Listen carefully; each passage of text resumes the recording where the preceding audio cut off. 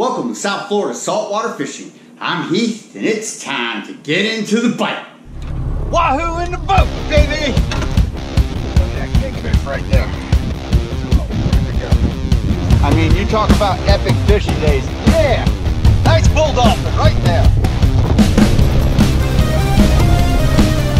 Double header! Woohoo! Look at that mud snapper!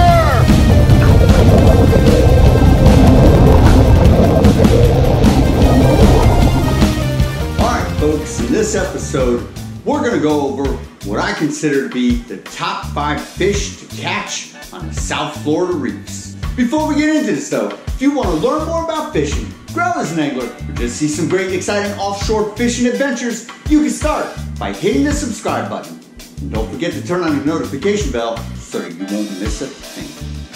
Alright folks, so like I said, we're going over what I consider to be the top 5 fish to catch over the reefs in South Florida. Now that doesn't mean we're anchored up and we're just bottom fishing. This includes any style of fishing over the reefs, which is, bottom fishing, anchored up, drifting, slow pitch jigging, and trolling. You can do all of these techniques of fishing over the reefs. You're not just limited to doing what is considered stationary fishing.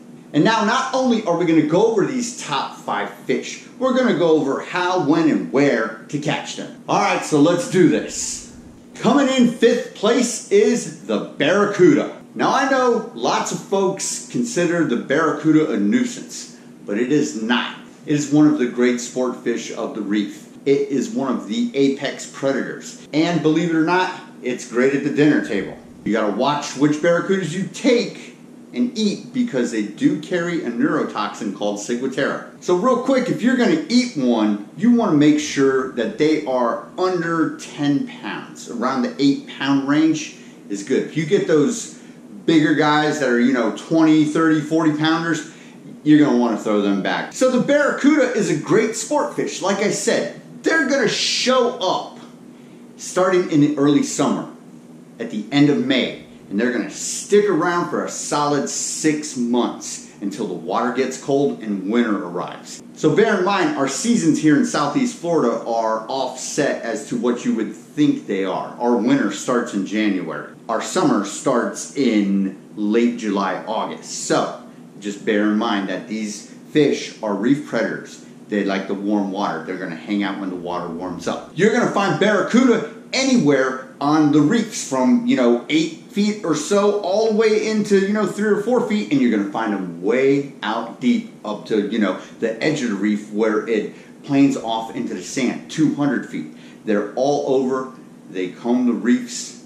They may as well be the lions of the reef.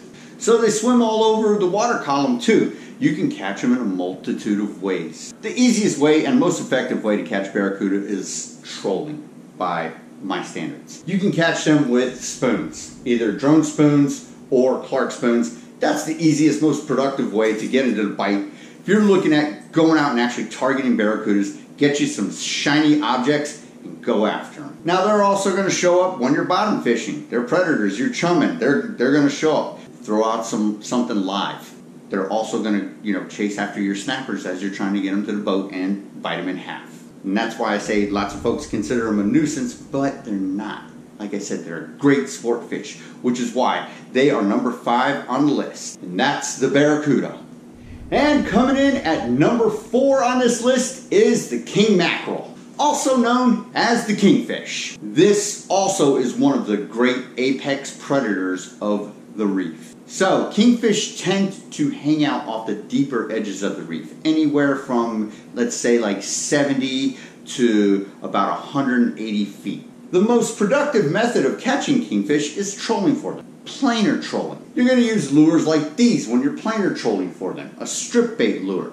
This is my favorite one. What it is it's a green iridescent mylar sea witch, followed by a little 4.5-inch dolphin colored sword squid and some double 5/0 hooks, which you'll hook up your strip bait on, preferably a bonita strip. And we got it on about 16 inches of 40-pound wire leader. You're going to drop that out and you're going to planer troll the deep ledge of the reef. Now, that's not the only way that you can catch kingfish. They will most definitely hit floated out live baits. You can also drift for them with stuff like frozen sardines. They will definitely take those, get you into the hookup, and you know that reel's going to start smoking. You're going to get that rod bending, and it's on. Nothing more exciting than an initial kingfish run. One of the fastest fish in the ocean when they start peeling out line. You can also get them with one of my favorite styles of fishing, which is slow pitch jigging. Catch lots of kingfish, slow pitch jigging. And so when we're talking about catching kingfish, they make two runs around the southeast coast of Florida. The first run, which is where the big boys come in, they tend to show up at the end of spring, late March, heading into April and May, and then into June, and then they'll kind of peter off. And then come fall, right as the weather is starting to get a little nasty and the waters start to cool down, we get a second run of them, which are the smaller guys. They're not necessarily those big, 30, 40 pound smokers. These are the ones that are your juveniles. They're following the pack. And king mackerel make for a great meal.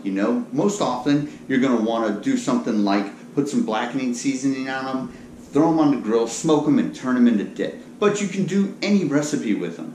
And that's why the kingfish comes in at number 4 on the list. And coming in at number 3, we have the yellowtail snapper. Yellowtail snapper fishing is something that I grew up doing. It's one of my favorite styles of fishing over the reef. Now this is where I'm going to say it's more likely that you're going to want to anchor up, get out your blocks of chum. I personally like to use a yellowtail jig with a double hook setup and using silver sides for bait. You're going to free line your line out, wait for that fish to rip that line out of your hand. You're going to slam your bell shut, let that line come tight, set that hook, and then you're going to retrieve your fish. If you get a good chum slick going and you're in the right spot at the right time, it's not very hard to limit out on yellowtail. You can also troll up yellowtail in the shallows of the Florida Keys over the patch reefs. It's a very fun thing to do. It's very effective, but it's not as effective as going out and doing the traditional chumming and pulling them off the deeper ledges of the reef. If you're going for anchoring up and getting into that bite with yellowtail, I tend to do the 60 to 70 foot range. That's where I've had the most success and the most luck pulling yellowtail off the reef. And again, yellowtail are a warm water fish, so they're going to show up at the end of spring, coming into early summer, which is the month of May, and they're going to hang out. And they'll even hang out when the weather gets a little cold into fall. So when you're fishing for them in the fall, and the weather's getting cooler, the water's cooling down, you're going to start to get the apex predators coming in and swimming around with them, like cirro mackerel.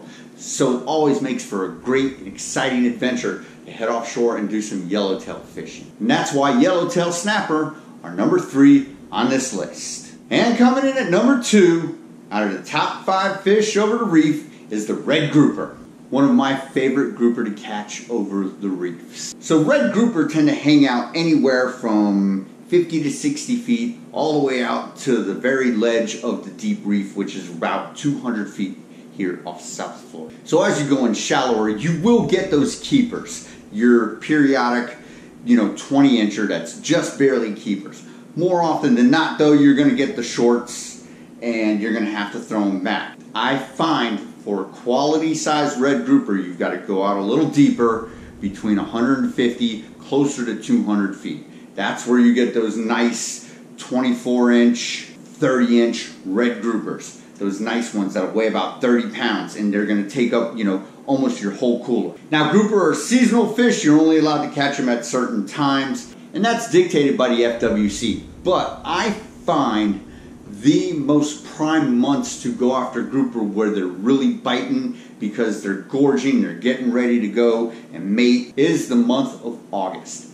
That for me has historically been the most productive month for catching big red grouper. So when you're going for these red grouper, you're going to want to drop down some bigger gear. Maybe some, mid-sized conventional reels. You can either use live bait like pinfish if you're down in the Keys, or if you're up in the Tri-County area of Miami and Palm Beach and Broward, they will definitely eat pilchards and goggle eyes. They're also known to eat yellowtail. So if you go and you catch some yellowtail and you want to go grouper fishing, drop them out deep, that's what those big quality groupers are gonna munch on. You can always drop out dead baits, frozen baits, hunks of bonita, squid.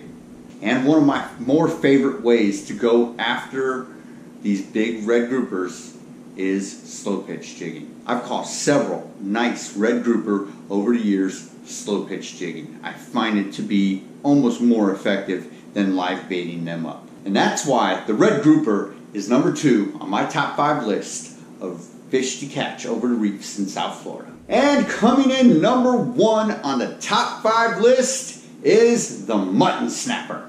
This is the great snapper of South Florida. It is one of the most highly sought after prized trophy fish that anglers go out week after week trying to catch. So mutton snapper are found all over reefs, big ones too.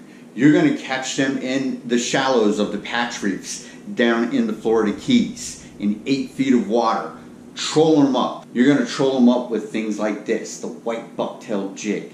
They're going to hit it hard and they're going to sound right to the rocks, which is a short distance away. So as soon as they hit, be ready for the fight. You're going to want to try and get them over the sand and keep them out of those rocks. They're also in the 30 to 50 foot range. And my most favorite depth to catch them is out off the deeper ledges. These are where I find the more hefty, bigger boys, out in that 150 to 200 foot range. Like I said, over the shallows and the patch reefs in the Florida Keys, I like to troll them up. But over these deeper ledges of the reef, you can get them in a multitude of ways. You can drift for them with frozen sardines and using what's called a mutton rig, which is essentially a fish finder rig with about a 25 to 30 foot leader on it. Remember, when you're fishing for mutton snapper, you're going to want as little terminal tackle as you can stand. They're very skittish and they will avoid anything that looks unnatural. And now don't be shy to try and live bait them up. Also, drop down a pilcher,